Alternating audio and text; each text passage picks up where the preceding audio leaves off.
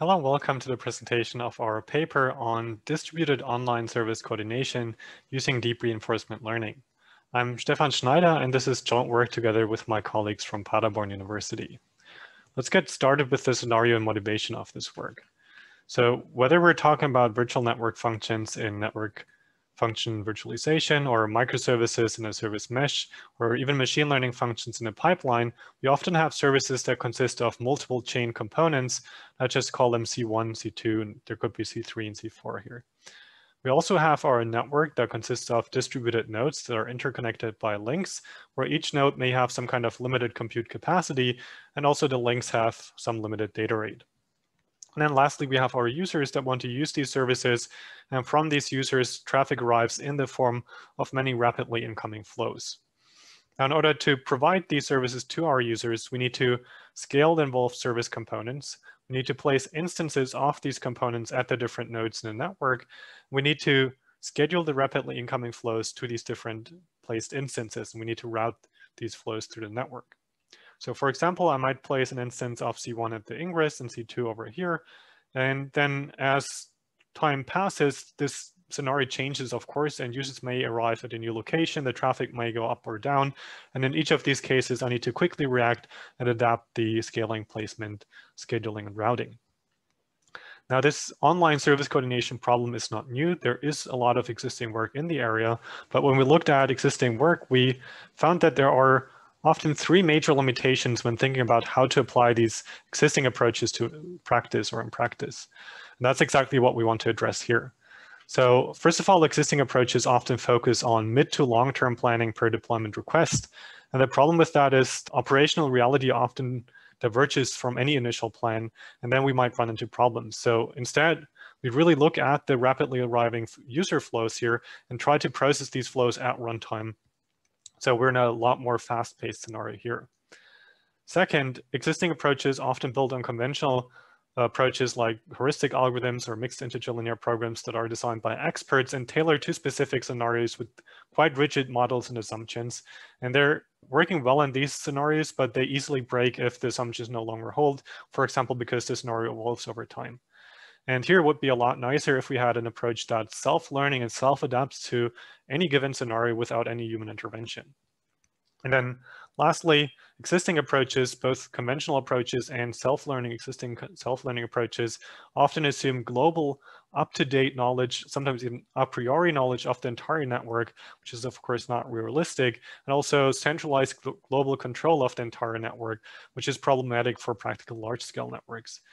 Instead, we really focus on local observations here and at distributed control that's a lot faster and a lot more scalable. And overall, we propose distributed self-learning coordination with model-free deep reinforcement learning.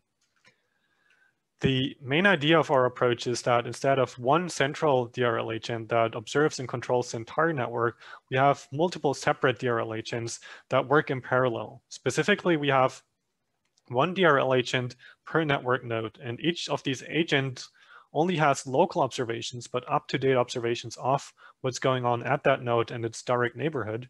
And based on this local observations, it makes local control decisions, fast, fine-grained, and per-flow decisions at each of these nodes. We train this DRL approach in an offline centralized manner. So upfront, we collect experience from all the different nodes and leverage this experience to train a shared neural network very efficiently. And then for production deployment, we can make copies of this trained neural network and deploy them at each of the different nodes such that we can perform inference in a distributed fashion independently at each of these different nodes without any extra communication. To develop and implement this deep reinforcement learning approach, we need to define the Markov decision process. And here it's a partially observable Markov decision process. And in this MDP or PMDP, we get observations and make actions whenever a flow arrives at a node. For example, here F arrives at this node V1. And in this case, our L agent at this node gets an observation that includes some information about the flow. So its progress within the service and the time until its deadline. It also observes the current link utilization of all outgoing links, also the node utilization of the node itself and its direct neighbors, and some other information such as delays and available instances. Based on these observations, the agent takes an action that determines whether the flow is processed locally at the node or whether it's forwarded to one of the neighbors of the node. And then again, these neighbors can make a decision what to do with the flow. After an action is taken, the agent is rewarded. And our goal here is to maximize the amount of successful flows. So we give a large positive reward for completing a flow successfully, and a large penalty for dropping a flow.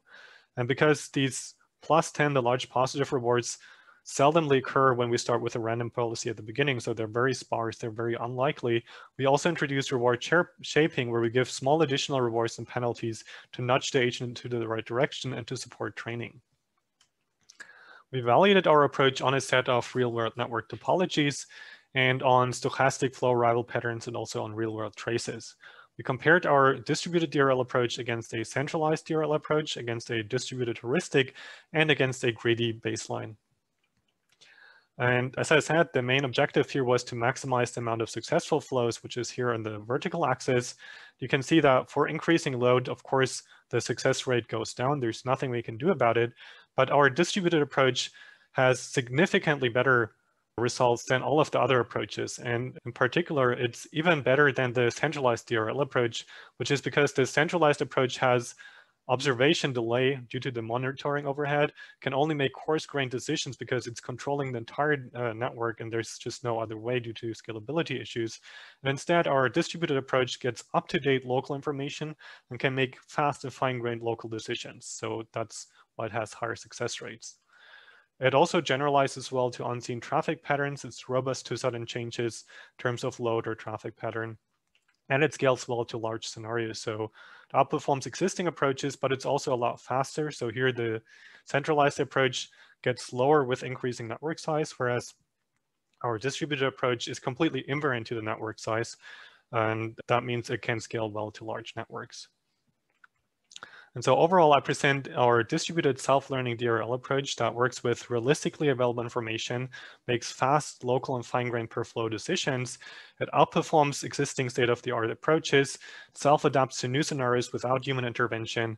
It's robust to sudden and unforeseen changes. It scales to large networks.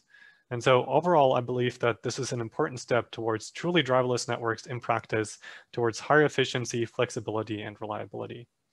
Thank you for listening. If you're interested, feel free to check out our code that's publicly available on GitHub. Thank you.